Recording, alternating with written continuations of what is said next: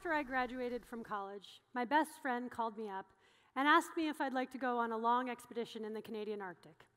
I couldn't think of a reason why anyone would do something like that, but I also couldn't think of a reason why I shouldn't. So eventually, after several calls, I said yes.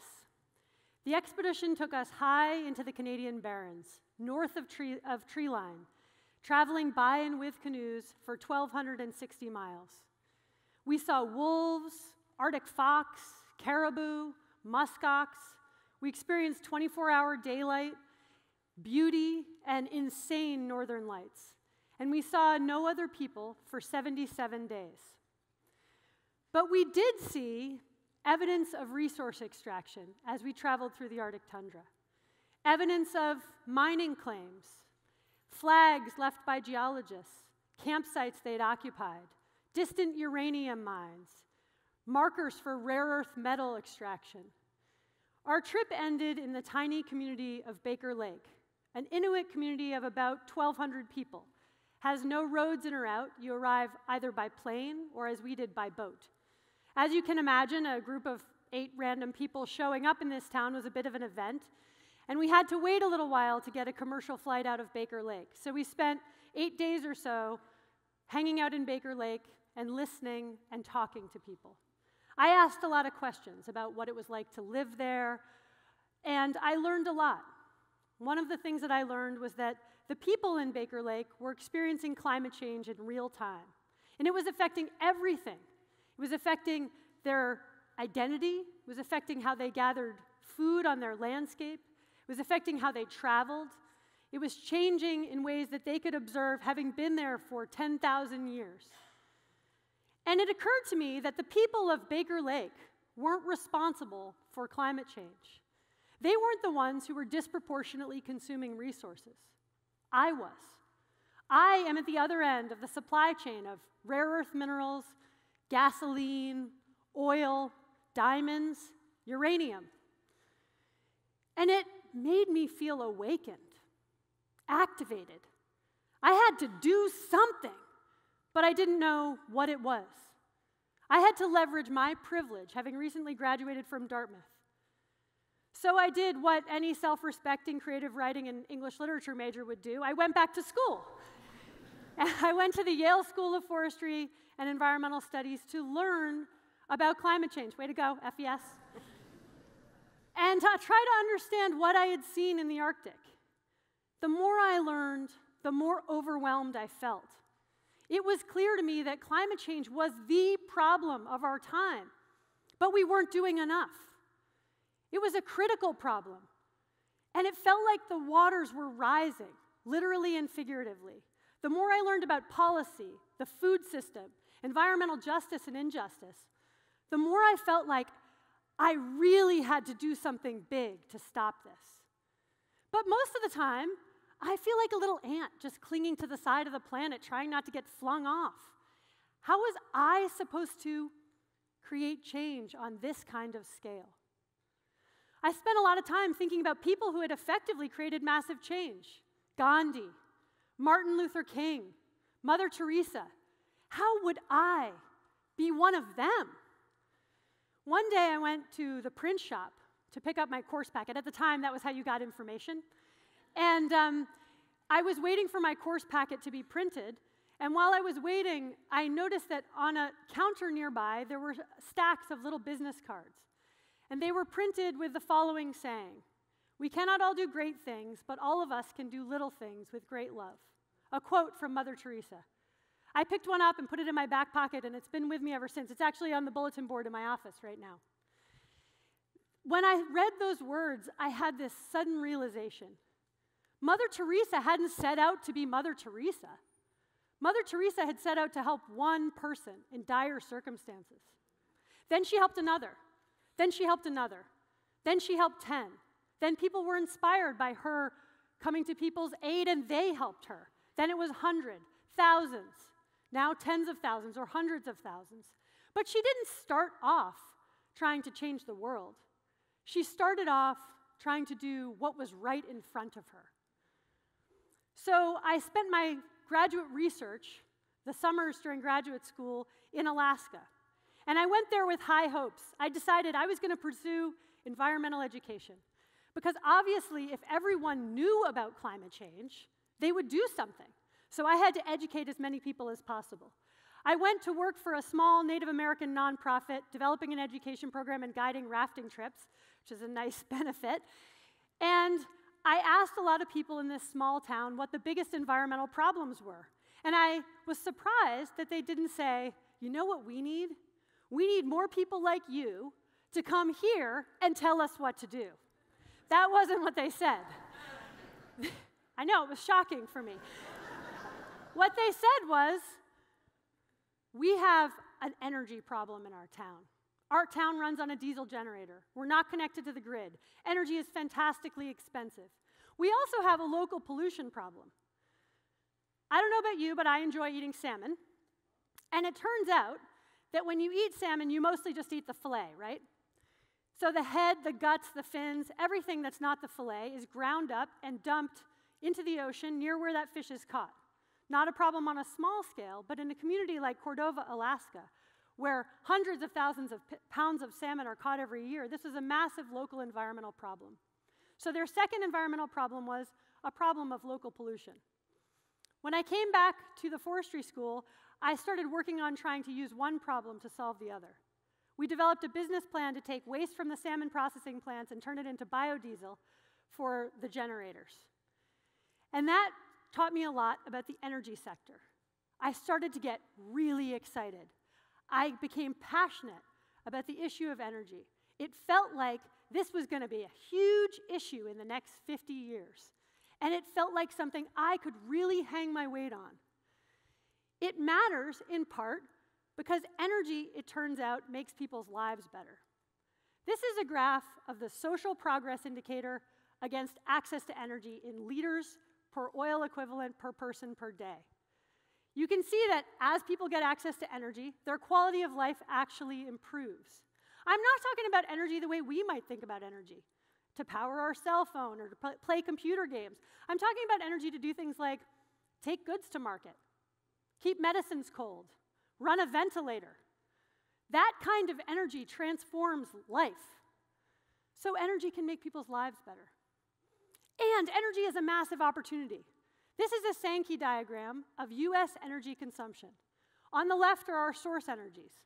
They pass through our economy, and on the right is the breakdown of how we use them. You'll notice that 37% of energy is consumed doing useful work, providing energy services. 67% is rejected. Rejected energy is wasted energy. Think about that for a second. That's crazy bonkers. That means that 67% of the energy in the source fuels is rejected, wasted in the system. Now, some of that is hard to capture, but some of it's really easy to capture. So that's a massive opportunity to make a living, a massive opportunity to make a difference. And I felt like I finally had my lever, something that fired me up. Now I needed to go and find the place to yank on that lever. So I went to one of the biggest energy markets in the world, New York City. I went to work for a company that was using renewable energy as a way to help companies manage the cost and risk associated with purchasing energy. And it felt like we were doing big deals, we were getting change done, but I was kind of miserable. To me, New York City was sort of like Mars. I feel like people basically break into two camps. Either New York City charges their battery, or New York City drains them, and New York City drains me. I felt like I had this lever, but the fulcrum wasn't working.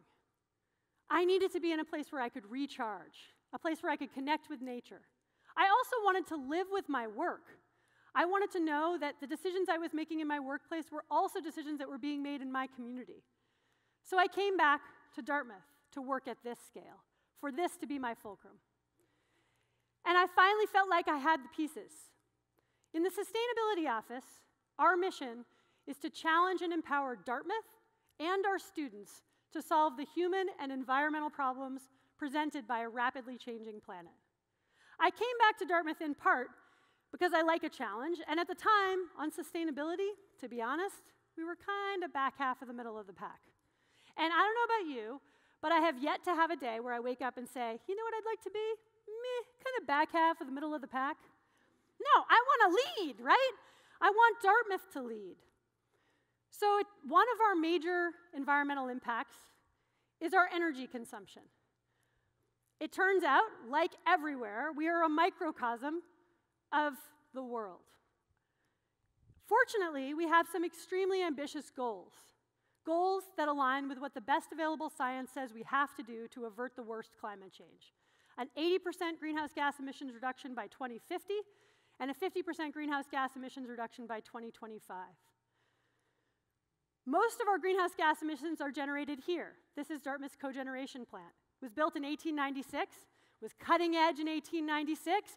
Unfortunately, we pretty much do things the same way today. 3.8 million gallons of number 6 fuel oil arrive in our plant. That number 6 fuel oil is burned, heats water into steam. That steam then runs into steam turbines, and electricity and steam come out to heat and power our campus. Now, we've done an awful lot to improve things. We've fixed leaking valves, improved infrastructure in our buildings, heating, ventilation, and air conditioning systems. We tend to think of buildings as these inanimate objects, the box that we drew in 6th grade. But it turns out they're actually much more like a car. They need to be tuned and cared for in order to perform at their best. And doing that and replacing old buildings with new, much more energy-efficient buildings has changed things here at Dartmouth. Our square footage has grown by 19%, but our energy consumption has dropped by 24%. A major accomplishment. There's a lot more we can do. And we're Dartmouth, so we can do this. How are we going to do it? Much the same way we'd eat this delicious pie. We're going to do it one piece at a time. We have to figure out what are the appropriate wedges for Dartmouth. A first and very important wedge is to look at how we move heat around our campus.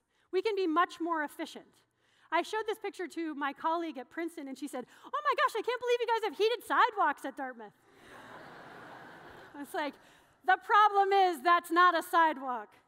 Yeah, so that's an old steam pipe going under Dartmouth's campus, and we have a lot of those. 30% of our steam infrastructure is greater than 50 years old. So we can replace that steam infrastructure. We could replace it with exactly the same thing, but we can gain a much greater efficiency by transitioning from using steam to distribute heat on our campus to using hot water to distribute heat on our campus. That's the first and most important thing we do. By doing that, we'll get a 20% improvement in our efficiency, and whatever we use to generate that heat, we'll have to use a lot less of it. It also makes us much more flexible because generating low-temperature hot water is much easier than generating high-temperature steam. So you can use things like solar thermal or electric heat pumps. Next, we have to think about the fuel we use. You may have noticed that Dartmouth is surrounded by trees. Our solution should be based on where we are. At Cornell, they have lakes. They use lake heating and cooling. At Arizona State University, they use lots of solar because they have a summer peaking demand and a lot of sun. Here at Dartmouth, we're surrounded by trees. We have a winter peaking system, which means we need more heat than anything else. So in the short term, we plan to switch to using biomass as a source of our energy. Wood chips from sustainable local forests. Now, that's going to improve things a lot, taking us from 55% efficient to 89% efficient, much better than the national average. But it is nowhere near enough. If we simply switch to wood chips and stop, we're only doing a tiny percentage of the work. This is what we think things will look like in 2025, but I think an important question is, how will we transition from this to a zero combustion future? A future where we're all electric. What are the next wedges of this pie? How green can we make those wedges? I realize that Dartmouth and Hanover, New Hampshire are not the biggest places on the map, but we are on the map. You could certainly argue that bending the arc of the trajectory of an elite institution slightly more towards sustainability is not exactly earth-shattering, nor will it change the world. Bending the arc of the trajectory of all of the students who attend Dartmouth slightly more towards sustainability, well, there we might have a little more impact. Whether it's fair or not fair, Dartmouth students will disproportionately impact the world. They'll disproportionately be governors and senators and policymakers. They'll disproportionately use 3 times more than the average global citizen uses in energy resources themselves. So maybe bending the arc of that trajectory has impact. My thing is pretty little. but it is the thing that is in front of me. And it seems to me that if anything is a living bridge, it's our planet. It was shepherded by our ancestors, it's being stewarded by us now, and it will be stewarded by our children. I'm doing my best to do my little thing. Some days my best sort of stinks. I drive a minivan. And sometimes I take a plastic straw. It's true. But the next day, I still get up and I try to do my best again.